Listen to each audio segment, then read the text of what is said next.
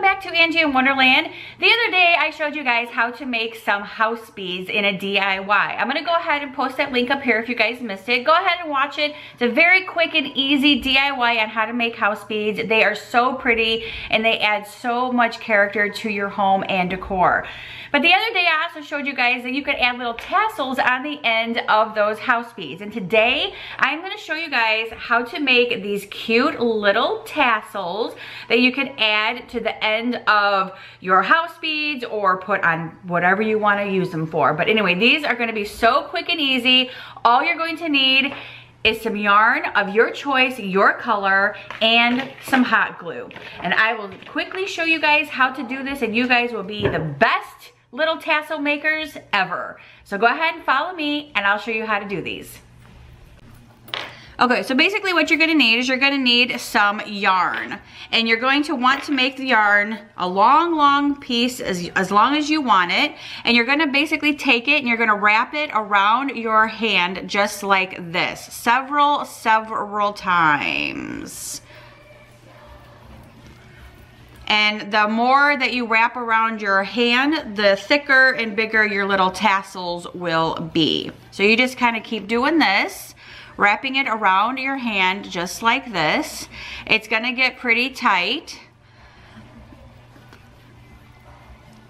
And then when you're finished with that, you're gonna take your hand out and take your scissors and you're going to cut along the inside of it just like so. You're gonna cut that little piece off. And you're gonna lay it down flat on a table like this. You're gonna take another piece of the yarn, just like that, and cut it. You're gonna place the other yarn right in the center, just like this. And you're going to make a knot, tie it real tight. One little loop, tight and secure. And then another knot just for extra security. And then you're just gonna leave them dangled just like that. And then you're gonna flip it over so you can't see the knot on the other side. So you're gonna flip it over so it's gonna look like this.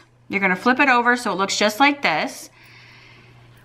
And you're gonna straighten it out, make it real fluffy. And you're gonna cut another piece of yarn out just like this, as long as you want it. And basically what you're gonna do with this piece is you're gonna take your little pom-pom here and you're going to wrap this piece all the way around your little pom-pom. And you're just gonna keep wrapping it and wrapping it and wrapping it and just keep wrapping it all the way around until you get it to where you like the look. So just kind of keep wrapping it around just like this. You wanna fold that in there if you can. Let's see, don't wanna get your other little pieces tangled up. But anyway, there's your little wrap around.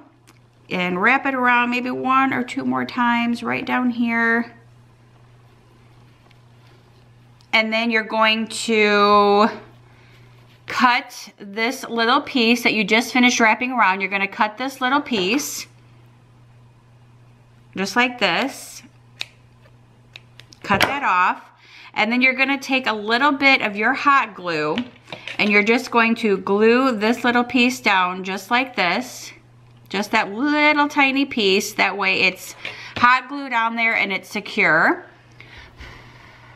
And then when you're finished, you're going to trim off the bottom pieces of your little pom-pom and get it to where you want it to be, how long you want it to be, how even you want it to be. This one actually turned out a little smaller than I wanted, but you just kind of trim it off just like so.